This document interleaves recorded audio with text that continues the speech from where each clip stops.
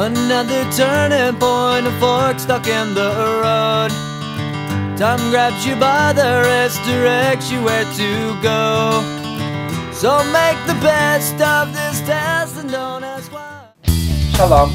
Today I'm here talking to you from beautiful Canada. See, behind me is the CN Tower, the most important landmark here in Toronto. It's a beautiful city, and the people here are amazingly friendly, incredibly friendly. But today I want to talk about the failure to thrive. How often I hear people talking about, my parents had a drinking problem, my grandparents had a drinking problem. I can't break away from that chain. How often I see people coming to my seminar saying, my parents work for other people, my grandparents work for other people, and how would I ever be able to be an entrepreneur? In my book, Secrets of Jewish Wealth Revealed, I explain that there is the animal cycle that is symbolized by a circle. And if you watch the movie The Lion King, you can see a baby is born, then there's weaving, then mating, then they have another baby, then they die, and the cycle starts all over. So the life of an animal today is exactly the same life of the animal 1 generation, 2 generations, 1,000 generations ago. But we people, we have the ability to break away from the animal cycle.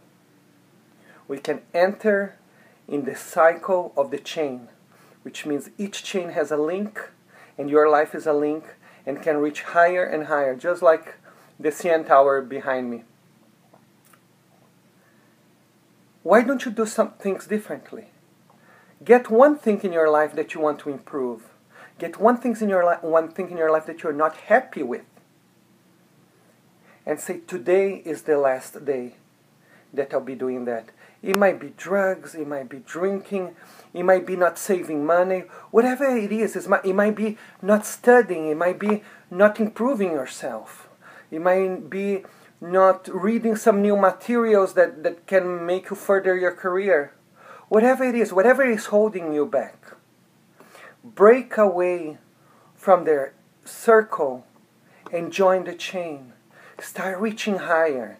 Start aiming higher. The only thing that is holding back is your own mind. Do that, so then your kids would be able to say, my parents didn't have a drinking problem. My parents were successful entrepreneurs. My parents were able to deal with things that their parents could not. And you see your children and their children reaching higher and higher. Lead by example, because that's the only way you can lead. Shalom, and have a wonderful week.